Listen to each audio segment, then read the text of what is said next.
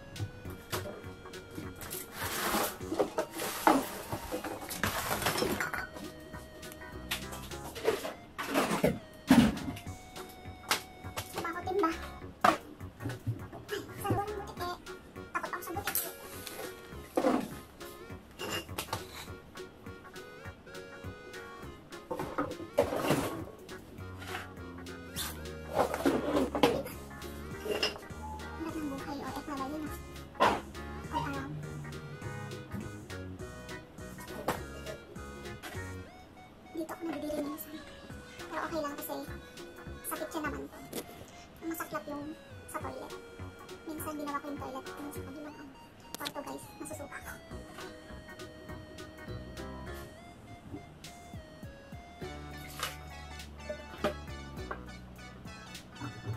Clear naman siya.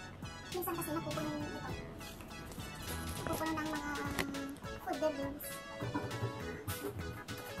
Check natin itong kabila.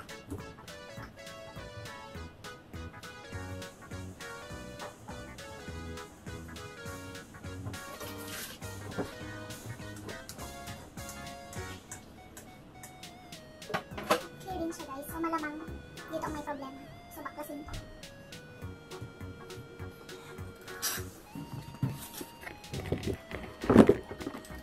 Tama may oras na ako. Mamaya punta ako school.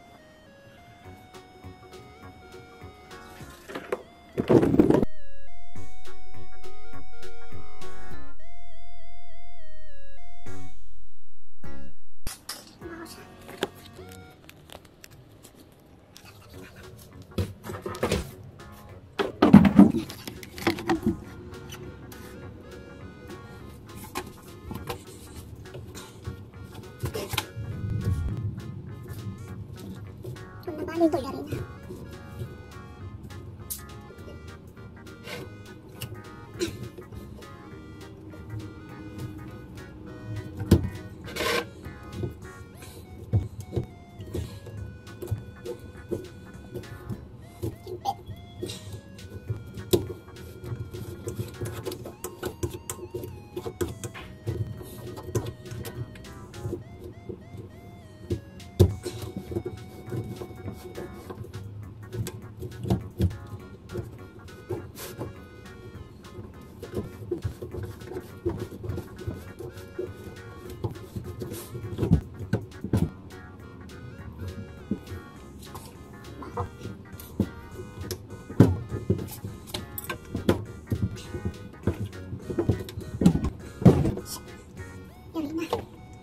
Ayun.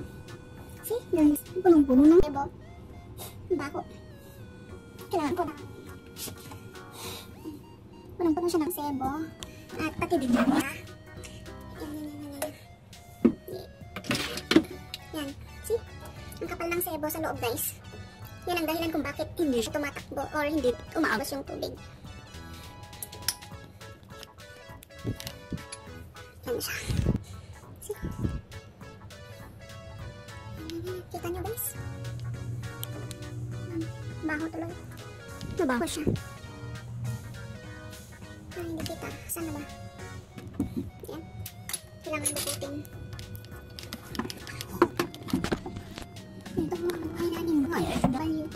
Minsan nagpipintura. Minsan kung ano-anong kapintero din. Subukan ko na naglagari. Ganyan guys.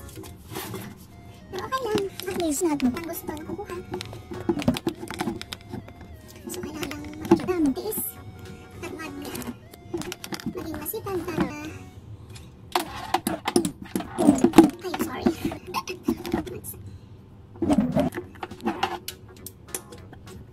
Kailangan daputin. Yan.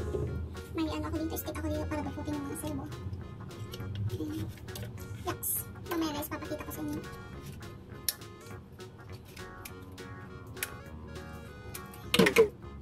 Kapal talaga.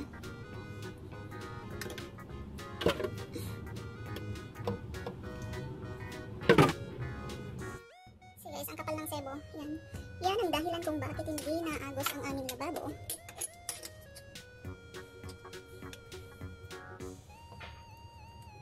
Can you help me hold the torchlight? So, what is this? Yeah, how to see this, all the full stuff. Oil like that. I think it was this one.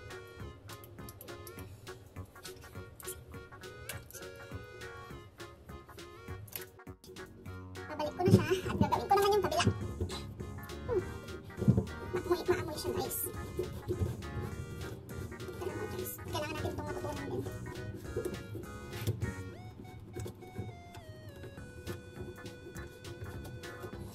Make it tighter. Para hindi mag-leak. Sana walang butik eh. Takot ako sa butik. Ever since. Ayan. So, konting linis-linis para let's try to open the water.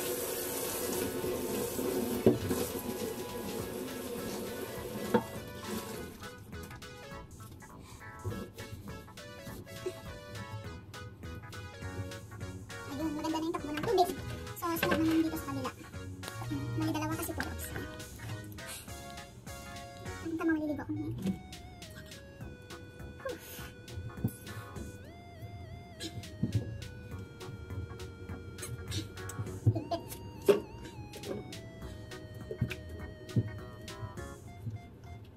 Hindi pa pala mahigpit ito, kaya pala may leakage. Tumutuloy yung tubig dito sa gamit na.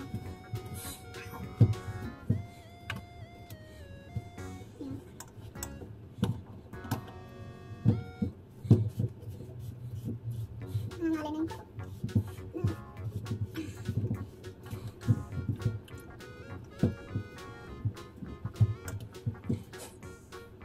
Hindi ko alam guys kung kayo willing kayo na gumawa mga bagay-bagay na to, but I think sa buhay natin mga OFW, kailangan natin matutunan ang lahat ng mga ito para pag umuwi tayo sa Pilipinas, hindi na natin kailangan ng ibang tao para mag-fix or gumawa din sa ating mga sariling bahay. So, yun. Nagpapasalamat ako at lahat natutunan ko. Marami akong marami mga bagay na hindi dapat na trabaho ko dito pero ginagawa ko kahit mga trabaho ng lalaki. Okay naman ako kahit napapagod, at least mabait yung mga amo ko at dahil sa kanila nakakapagpundar din ako, nakapagpagawa rin ako ng bahay dahil willing sila na binibigay ng advance yung mga sahod ko kahit isang taon kong sahod guys. At ayun, may susunod na naman akong investment. Nangangalin pa.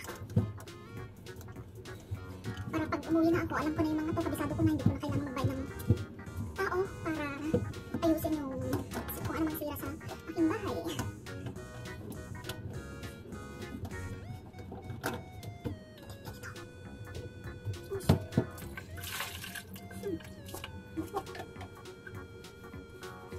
Papakita ko sa inyo to. Hindi naman siya masyadong konti lang yung oil clog niya guys. Mas madami ito, itong una. Kasi ito yung, dito ko yung madalas ginagamit sa paghugas. Okay na, sundot-sundutin lang yung konti. Just in case may naman. Pero okay na so far. Babalik ko na. Medyo mahirap.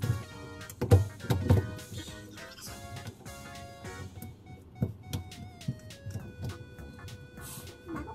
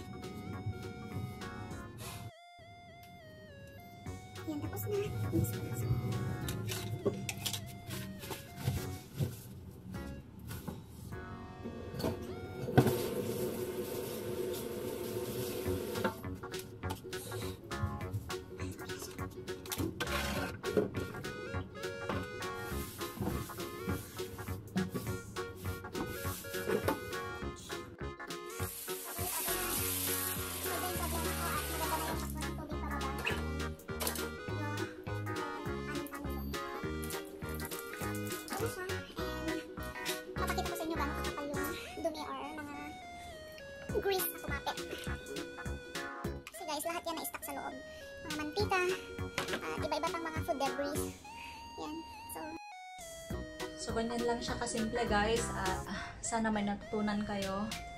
Ayun. It's time to clear the mess. Ayan. At medyo nangangamoy na rin ako. Amoy ano ba? Amoy tubo. Ayan. Kasi na-stuck yung tubig sa loob. Yung mga ano.